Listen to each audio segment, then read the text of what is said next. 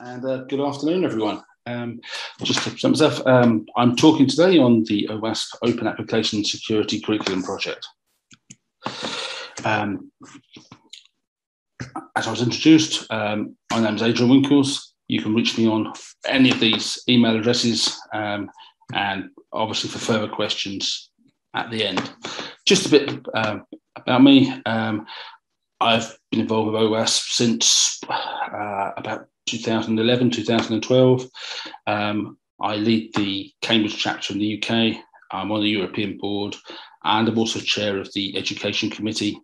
And there's a whole range of other research interests that I have, ranging from AppSec through to cybercrime and various other things.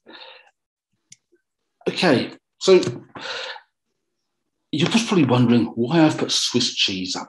Now, a lot of the time, we treat security like Swiss cheese. We add layers and layers and layers on top of each other.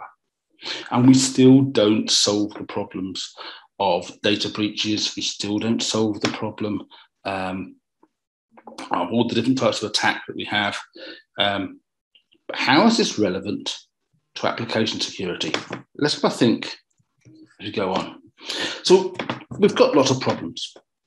The whole security space, I could say the word cyber. We know about infrastructure. We've covered infrastructure to death. We've done lots of things with the operating systems. We're patching like we've never patched before. It's not just about what we know. It's not just about what we don't know in terms of 0 days. Some of it's how we use what we've got. We're not doing proper cyber hygiene, but a lot of the problem is about applications. The application is our biggest problem, hence the reason we're all here talking today. Don't just take my word for it.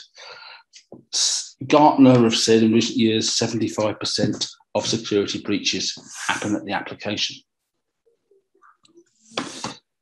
Over 70% of security vulnerabilities exist at the application layer, not the network layer. If we removed just 50% of the software vulnerabilities prior to production, our costs could be greatly reduced by 75%. This is Gartner saying this isn't just me. And from this point of view, 92% of reported vulnerabilities are in the applications, not the network. That's an interesting statistic, and we'll break that down a bit more in a minute. And the whole sort of DevSecOps theme of shift left. Remember, the cost of fixing a bug in the field versus fixing it during the coding process is comparison between $30,000 to $5,000. It's better to fix it during the development process and not just by a pen test at the end of a final product. So this is where the 92% comes from. 92% of reported vulnerabilities are in applications, not networks. We've covered the network side of things, I'd almost say to death. Things still get through, but we have those layers. We have those layers of Swiss cheese already. It's the application that's the problem. Applications are a big issue. The trend is always toward vulnerabilities in the software, and this is compounded now because we have multiple layers of our applications. Because we've got IoT networks, it could be in sensors, we've got mobile platforms, we've got the concentrating hubs, we've got the cloud backend. We tend to build vulnerabilities in sort of unsafe libraries, unsafe development environments, because security isn't considered early enough in the development process. The problem can be open source, it can be proprietary, and there's been various issues over the years, and there continue to be issues over the years. We know that if we start doing pen tests at the end of our development, if we do 2 weeks of pen tests a year on our application, there's still 10 man-months of stuff under the surface. There's all the code flaws, security errors, business logic flaws that can all be hidden under what's visible. So why are those application vulnerabilities still occurring? Typically, we still have this chasm, we still have this gap. Security professionals don't know applications. Application QA professionals don't know security. And so how do we bridge that gap? Have a think on that for a minute. If we took Weinberg's second law in terms of application vulnerabilities, if builders built buildings the same way programmers wrote programs, the first woodpecker that came along would destroy civilization. So fundamentally, sometimes we're building on very poor foundations. So how do we fix these problems? We need security analysts to understand the information held in the application, understand the types of users is half the battle. And that might involve involving the analyst with the design phase, the whole shift left idea. What about the developer? They need to embrace secure application development, bake security into frameworks when you can. Remember, quality is not just does it work. Security is a measure of quality as well. From a QA perspective, security vulnerabilities need to be considered like bugs, the same way you think of a functional bug and tracked in the same manner. From a management board point of view, factor some time into the project plan for security. Consider security as an added value in an application. If you like, for that $1 spent up front, you save $10 during development or $100 after release. So we can look at this from a bottom-up problem point of view. Developers don't have time to test adequately, if at all. Developers don't know secured coding practices. There's always this pressure to be first to market. And often using untested, customized off-the-shelf components or libraries, you tend to save time and money. The bottom-up solution can be about education. Developers taught secure coding techniques, whether this is during university, whether it's part of revision programs, as part of ongoing education for your development teams. It could be about testing, not just functionality or user experience, but security built in from first principles. We've heard today and yesterday about things like introducing threat modeling into your programs. There's also sanitizing third-party products and libraries, testing throughout the software development lifecycle, white box testing, not just black box pen testing at the end. We also have top-down problems. From a board management perspective, pressure to be first to market, focusing on product features and user experience, not security, cost reduction, ignoring security risks, security not being seen as a boardroom priority, and the lack of an organizational security culture. Now, top-down solutions also involve education. Educating the boardroom and senior management is a necessity to build security in from the past. That education means appointing a site of the board, developing an organizational security culture. So at some point, you need a top-down and a bottom-up approach. You need that equilibrium. Now, the important point here, and this is where it brings me on to the application security curriculum, is that you need to educate to build security in. You can't take it as a given. There has to be a dedicated program to educate your security people about applications, your developers about security, and you have to meet somewhere in the middle. So this is the key point. Education needs to be at the key part of it. So there's a need for this education. It could be as simple as educating users, security awareness program, because after all, security is everyone's responsibility. Now, we need to educate developers.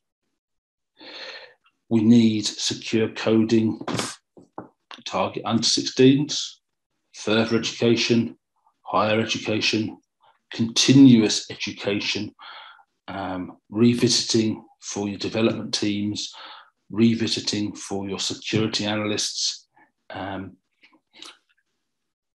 This needs to be embedded into computer science curriculums. There has been some practice. There's been some professional bodies, both in the UK, Europe, and some in the US, have communities of practice initiative to bring secure coding in line with some of these programs. We are working now on a application security curriculum framework, and we'll come on to this shortly. And people like InfoSec, CREST have academic frameworks as well.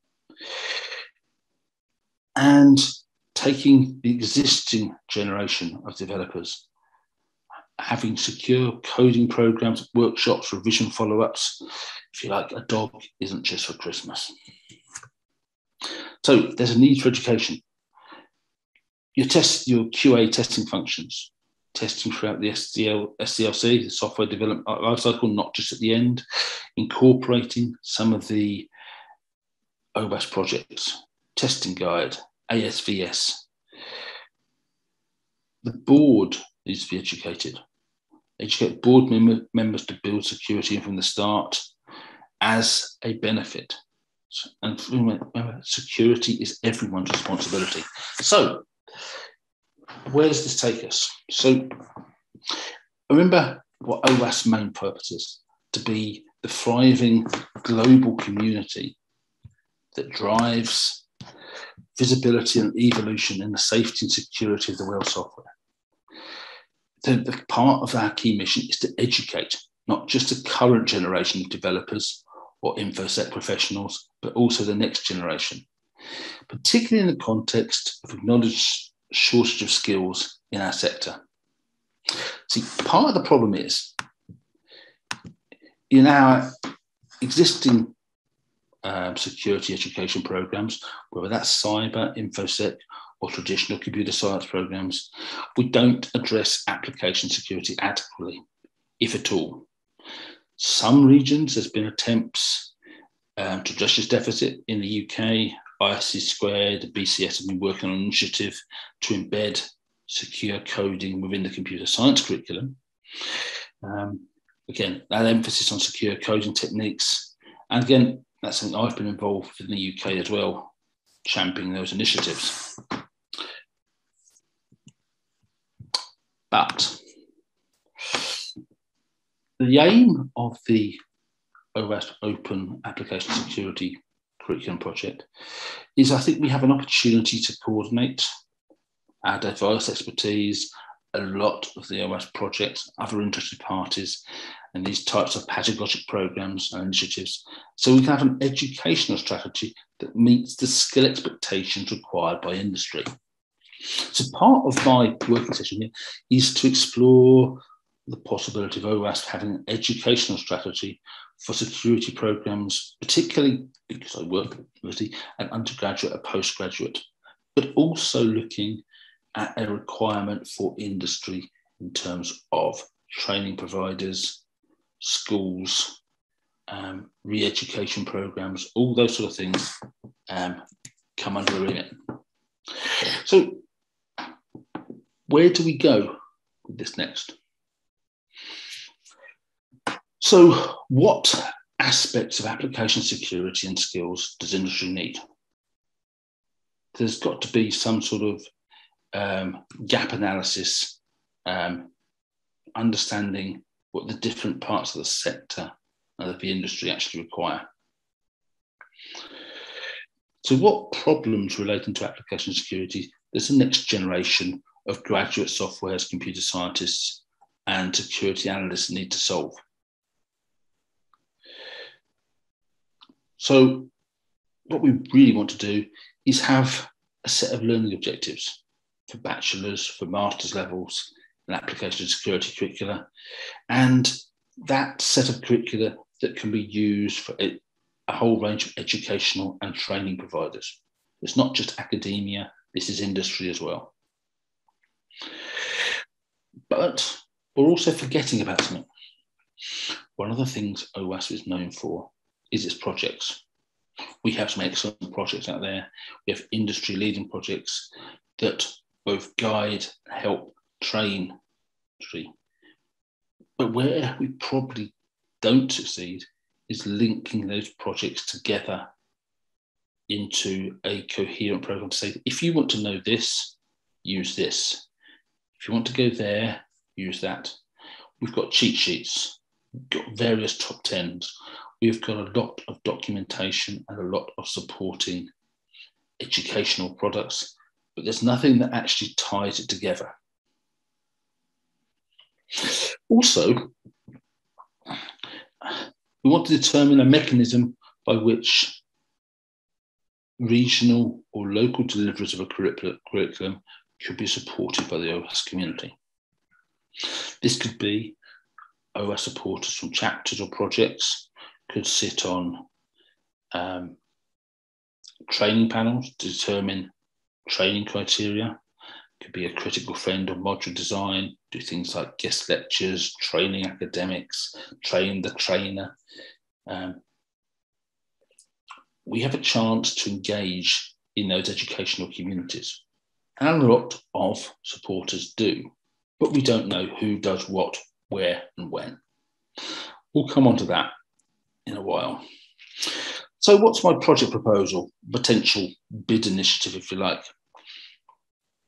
My first objective is this establish a core set of learning objectives for an application security curriculum. This, if you like, defines the educational requirements necessitated by industry. It has to be industry-led because we're supplying students to meet industry needs, or we're retraining existing developers and security analysts to meet the next generation of secure software development environments, etc. So what we've got to do is undertake a gap analysis of existing and missing curricula, learn to meet the requirements outlined by industry. There's been a lot of work on generic cyber or generic InfoSec curriculums, but we haven't really done application security. And OWASP is the recognised industry expertise in application security. So we can do this with liaison with industry, professional bodies, and existing state-of-the-art literature. Second objective, to praise the state-of-the-art application teaching resources and determine areas of non-coverage. Again, gap analysis, existing and missing teaching resources. We already have some. We have world-leading projects that support the AppSec industry. We have Juice Shop, Security Shepherd, WebGoat, to name but a few. Again, achieve things like discovery workshops, industry links, focus groups, that type of approach. Third objective is to recommend an application security open curricula for industry. It has to be open. This is something people take and shape to adapt to what they need, but we develop it from centrally OWASP's expertise. So we produce and disseminate a learning skills framework. This is the idea to empower academia to support industry in the problems they face, both for the current generation and the next generation of software devs, computer scientists, security analysts in a sort of DevSecOps approach. This open framework can be expected to address teaching requirements at undergraduate, postgraduate, apprentice, and industry certification level training requirements.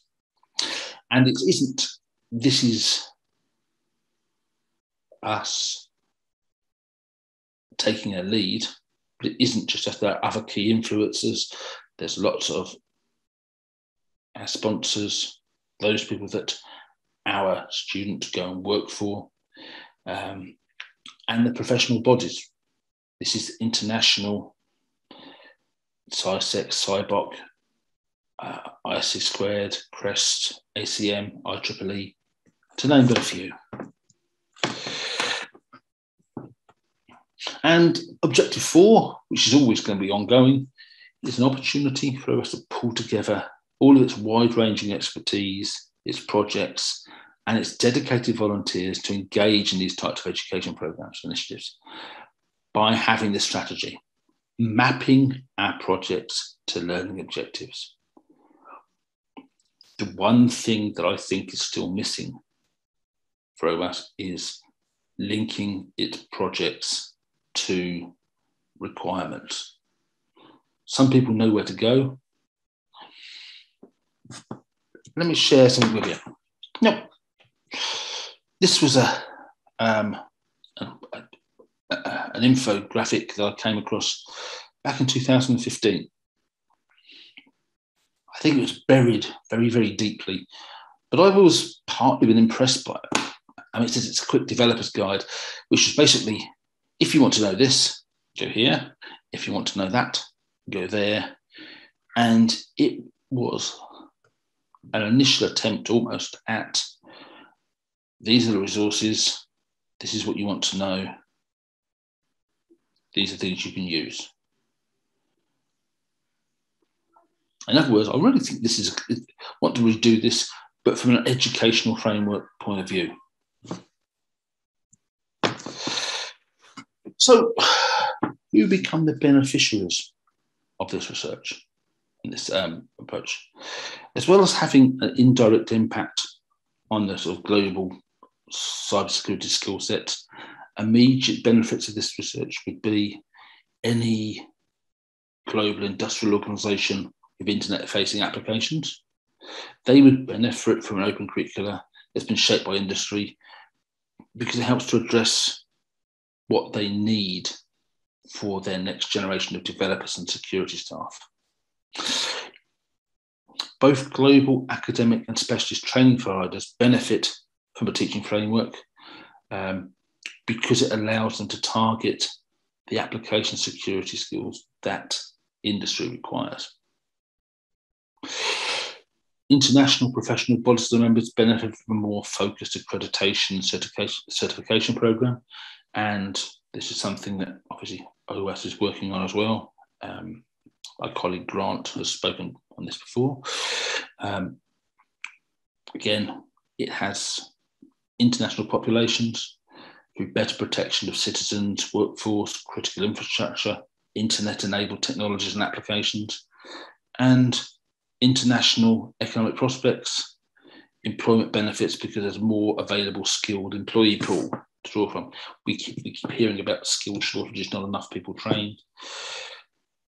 If we have a curricula, we can target the skills that people need.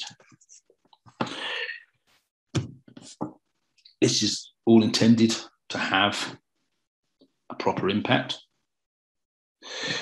We have IT security professionals, software developers trained for an industry relevant and trusted because of an open standard that everyone can adhere to. And we can develop those skills for future application security threats. We can have global industrial organizations that have internet-facing applications that have their development teams trained to have those applications with security built in. Security will be at the heart of the development lifecycle. It's not going to be an afterthought. Again, globally, academic institutions, specialist training providers provide new industry relevant degrees and diplomas and bespoke training programs that have been internationally endorsed as part of an application security framework. Again, professional bodies support with their respective frameworks and skills. Again, more focused accreditation certification programs that meet their users' needs. And the overall skill set of security professionals, software developers internationally means that things like critical infrastructure, internet-enabled technologies or the applications are better protected. Again, and overall, it enhances the international skill set. So, what are the next steps? What can we do? Well, one of the things is you want to bolster the education committee.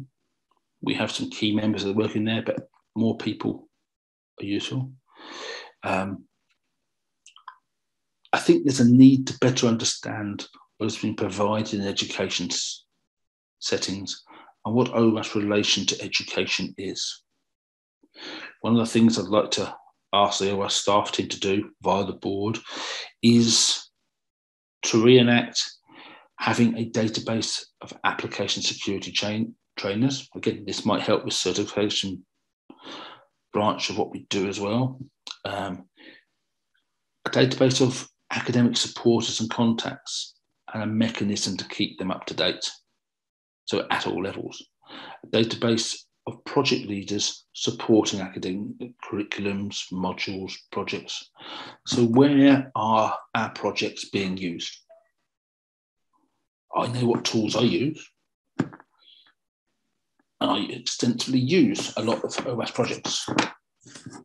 In some of the programs that I put together, I use Security Shepherd, I use WebGoat, I use Zap,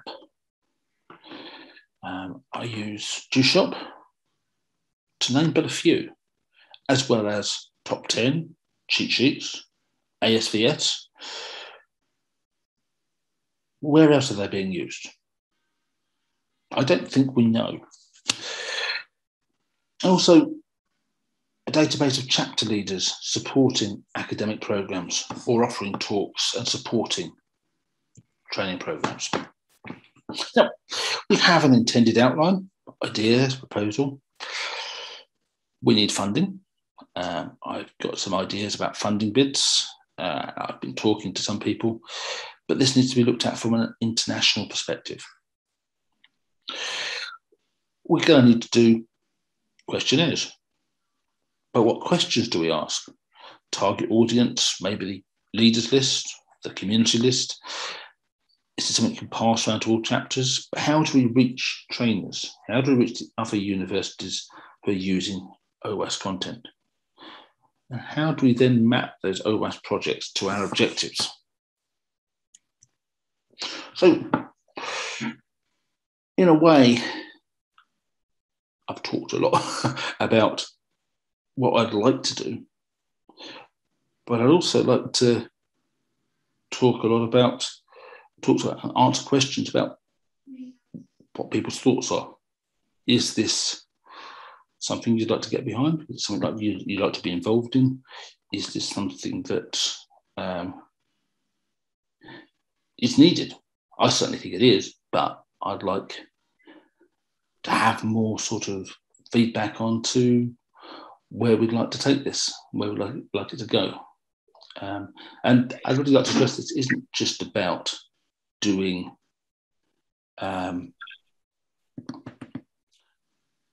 bachelor's or master's level qualifications. It's about industry training as well. I've targeted particularly at bachelor's and master's because I have a particular requirement for that, but an open curriculum is there to support all. So I finished a little bit early.